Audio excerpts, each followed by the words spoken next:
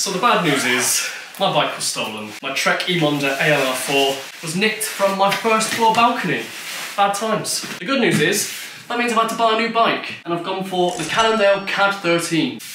So in this video I'll be unboxing the Cannondale, I'll be talking through the specifications, and I'll talk you through why I decided on this bike rather than any other. Let's get it open, shall we? It does explicitly say do not use knife, and I've broken that rule straight away. So in here I'm hoping it's some pedals. Obviously, often new road bikes don't come with pedals. I'll say obviously, it wasn't obvious to me when I was a beginner. As well as a Wahoo mount. And I'm also hoping in this box there's some tyre levers. Is there anything else in this? Not from memory. So there's some pedals. There's a little spanner which is going to be handy. There's my tyre levers, warranty card, 30 days free insurance, manual, installation compound. Oh, lovely. Big old box of reflectors. I don't think I'll be using these, they'll be going to the local charity. Hex key set, and the mount for my Wahoo element bolt. Great stuff. Alright, let's see what state this bike is in and let's see how much building it requires. Seat post and saddle, and a load of grease on the seat post, which I didn't see, and now my hands are covered in crap. So here we go. Lots of protective padding. Doesn't seem to be any scuffs, seems to have survived the journey.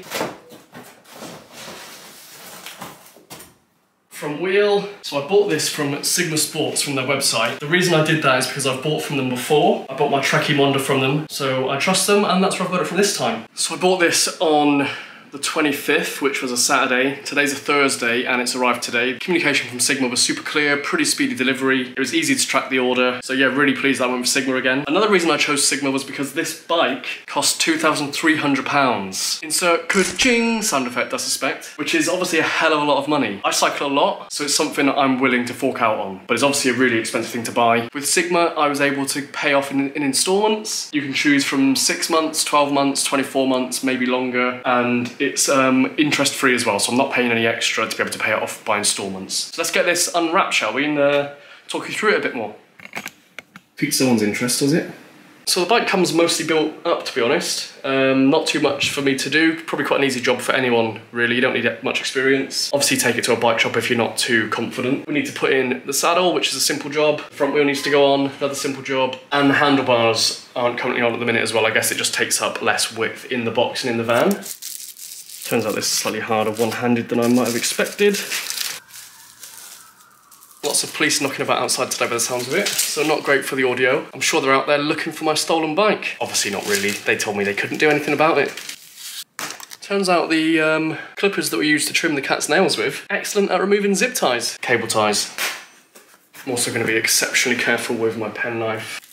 So I've decided to go for a size 48cm frame, which is really small. I'm about 5'8", 5'9", but I have short legs, short arms, and a long neck. So although I may be 5'8", the way I interact with the bike, I feel like I'm kind of quite a lot smaller than that. My last bike I had was a size 51. I felt a little bit too stretched out. I had to run the saddle quite low, so I've gone with a 48 this time. Now there'll be lots of people saying that I should have got a bike fit first. You're absolutely right, but frankly, I'm impatient. I was already really gutted about the fact my bike was stolen, so I've risked it this time. It might be something I come to regret, but I feel like I've been fairly informed with what I've bought, and the logic I've gone with is that it's easier to make a small bike slightly bigger than it is to make a big bike smaller. I actually think it might be easier to talk you through this if I stick the bike up on a stand, so I'm going to do that now. So this bike is aluminium, which is a key reason as to why I chose it, and I'm still going to be careful with the frame. How's that? Can you see that? Just about. Pop you back slightly, shall we? So now that the bike is up on the stand, I'm going to talk you through the reasons why I chose to buy the Cannondale CAAD13 as opposed to the other bikes that are available on the market. I'll keep unpacking at the same time. Hopefully that's not too distracting. So first things first, on a road bike that would be relatively lightweight, relatively aerodynamic, and crucially within my price range, I was looking at around £2,000. It's not the most lightweight bike, and it's not the most aero bike. From what I've read, it's a little bit of both. But realistically, I'm within a budget. I'm not going to be able to get a super lightweight bike. I'm not going to be able to get a super aero bike. This, for me, seemed the right choice on that front. The next thing for me was that I wanted to stick with aluminium, if I could. My second bike, my Kona Rove, is an alloy bike. I'm not that experienced with carbon fibre, I don't really know how to look after it, and I just felt comfortable sticking with aluminium on this occasion. And I've also read that a top-end aluminium bike is often better than a lower end carbon fibre bike. Another thing with this bike is that I wanted to use it as an opportunity to upgrade my group set and just generally get a slightly higher spec bike than the Trek. So the Trek that I'm replacing came with Shimano Tiagra group set. This comes with a Shimano 105, so there's an upgrade there. I also saw getting a new bike as an opportunity to upgrade my pedals. Obviously my pedals were stolen on my previous bike. On the Trek I ran Shimano 105, so for this bike I've bought myself Shimano Ultegra, the next stage up. Oh, they even come with cleats. Lovely. Another consideration for me was that I wanted to buy a bike that came out of the box with a decent set of wheels. I didn't want to immediately have to upgrade my wheel set. On my Trek, I was running some DT Swiss wheels, and on this Cannondale, they come equipped with DT Swiss wheels as well, so a decent set of wheels, and something that I'm not going to want to immediately fork out more money with. This Cannondale CAAD13 also comes with mounts for mudguards.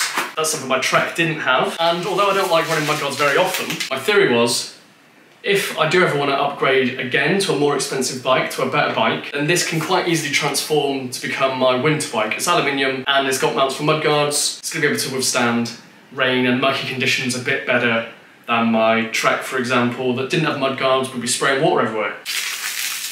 One thing I might have to upgrade on from how it comes out the box is the saddle. I'll give this a test. This is a Physique Aliante. There's no cutout. In my experience, I do prefer saddles with cutouts. Annoyingly, I just bought a Sella Italia for my previous bike. I was quite enjoying it. I might replace it with that again, but I will give this a try and see if I get on with it. It seems like a good opportunity to try something else out. Jesus Christ. I'm gonna blame the cheese plant that's in my way. Another reason I went for this bike is just that it's got really good reviews. So I'll post some links down below. Everyone's saying that it performs really well.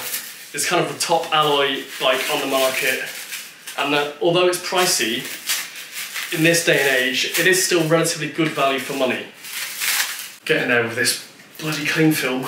I mean, I appreciate the fact that it's not going to get scratched up in transit, but seems slightly overkill perhaps. It's like vacuum wrapped. Another consideration for me was that I didn't want a bike that looked really fancy and expensive. My Trek, although it was actually cheaper than this bike, was shaped like it was carbon fibre. It had a kind of a garish yellow-red blend paint job, which made it look, I feel like maybe kind of made it look like a more fancy bike to people that don't know.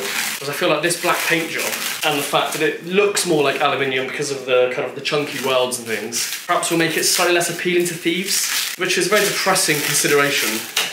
But I still feel a bit traumatised by my bike being stolen off my balcony, to be honest, so it is something I'm considering, particularly given around London there has been a fair amount of bike thefts. Okay, that might finally be the last of the cling film. Let's get the front wheel on, shall we?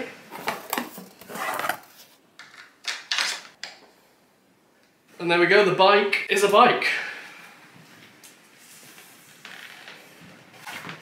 So let's talk through the specifications. So the Cannondale CAAD13 Disc 105 road bike 2023 version, £2,300. This is the size 48. It's an alloy frame, carbon fork with a speed ready through axle, Shimano 105 11-speed mechanical group set, Shimano 105 hydraulic disc brakes, and DT Swiss 470 wheels, and it comes with Vittoria Rubino Pro tyres. I'll probably upgrade those to GP 5000s. It comes with a Cannondale removable mudguard bridge, so it is mudguard compatible. Like I said, I think I'll be using this in the winter months. Comes with a Physique Aliante Delta S alloy rail saddle. Cassette is a Shimano 105 11 to 30, and on the front it is a 52-36, so it's not quite the 1-to-1 gear ratio which I usually would like, but I think I do remember reading that this rear derailleur will take anything up to a 34-speed cassette, so I'll probably get a bigger cassette and get myself some easier gears. The advertised weight on the Cannondale website is 9 kilograms. The actual weight of this size 48 frame with pedals,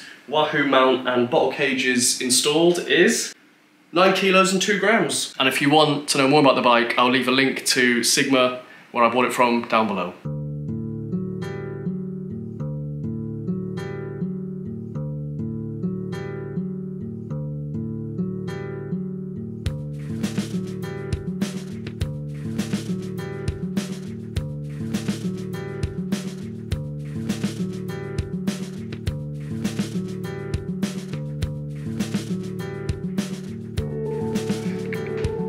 So there we go, new bike day, in the bag, stolen bike, sad, new bike day, good, Cannondale CAAD13, Looking forward to giving it its very first spin. I'm not going to take it on a ride today. I'll make sure it's all properly built up. But if you are interested in seeing the first ride of this bike, I suspect that'll be the next video on the channel. So do subscribe if you want to see that. Let me know in the comments below if you think I should have gone with carbon fibre rather than alloy at this price range, and do let me know if you think there's any other bikes I should have considered at this price range. And if you've not got any suggestions, just comment below anyway. It's good for the algorithm, innit? As always, thank you for watching. Hit the like button so YouTube maybe shows this to other people, and hopefully see you again soon. Cheers.